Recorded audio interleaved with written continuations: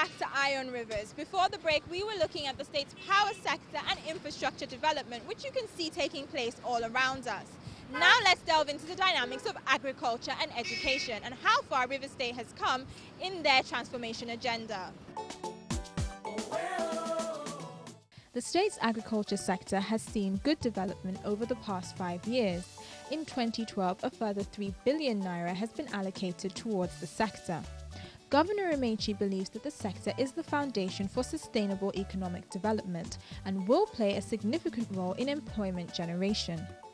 The Rizon Palm project in particular is generating thousands of jobs and will receive a fresh 20 billion naira infusion this year, whilst the already successful Songhai Farms initiative is being replicated throughout the state. We think that agriculture is a source by which you can create mass employment, especially for those who are not too educated.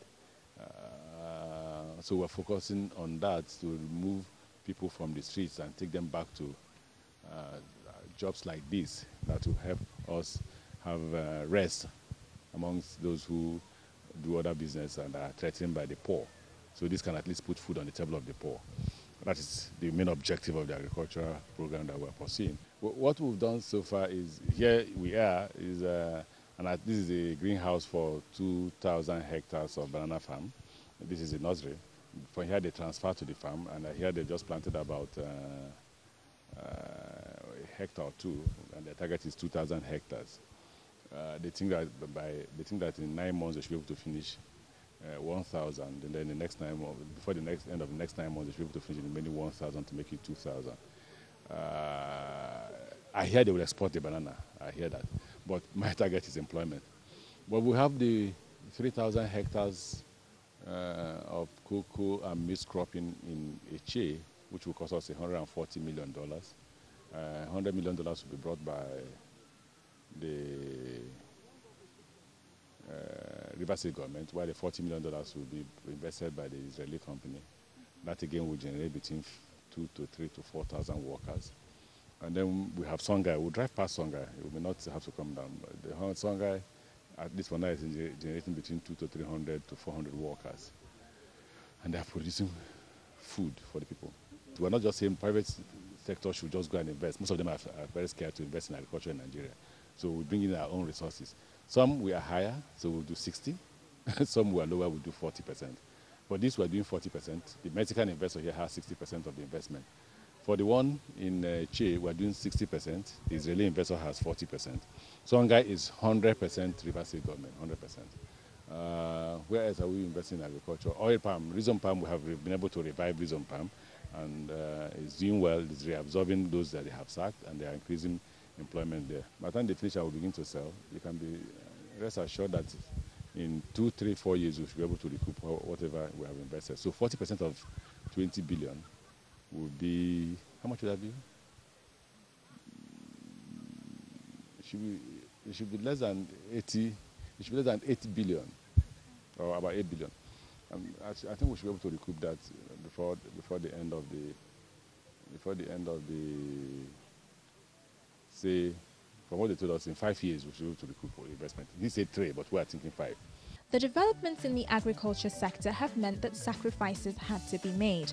Many local communities have been moved to make way for the expansive farm projects, but the state government has promised that these disruptions will not be too harshly felt. We've been able to disburse 2 billion naira for all of those who are involved, whose lands we've taken, and they have been paid properly.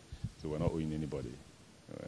Coupled with the fact that if you had a brief here, they say for every 250 hectares, they will employ 500 workers. If you multiply that by 2,000 hectares, you can imagine how many staff they will employ, or how many workers they will employ. Huge capital investment in the state's school infrastructure have transformed the education sector. It includes a program of free primary and secondary school education with an added focus on ICT.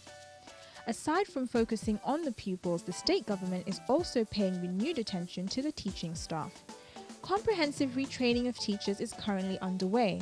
With a budget of 71.5 billion naira allocated to the sector, the state believes it will be able to achieve its goals. We have adapted the national curriculum.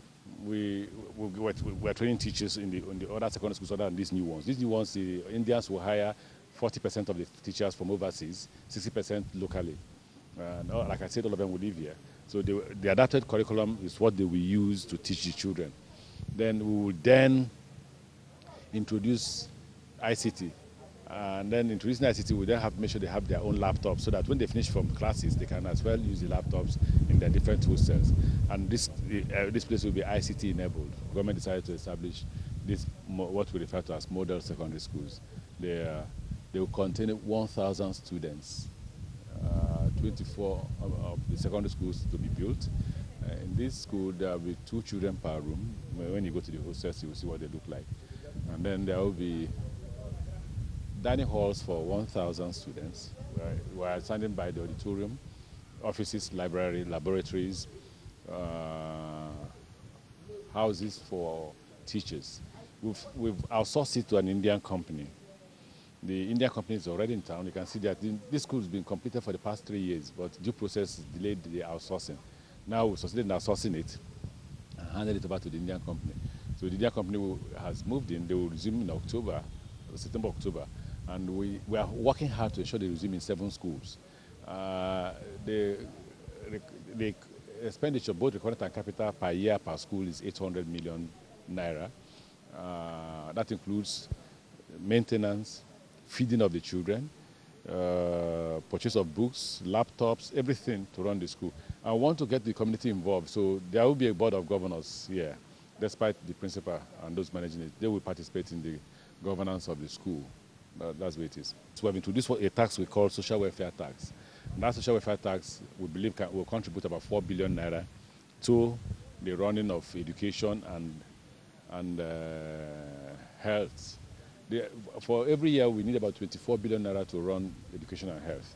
So we think that between the two areas, we can raise 4 billion for the people and then augment it to 12 with 20 billion.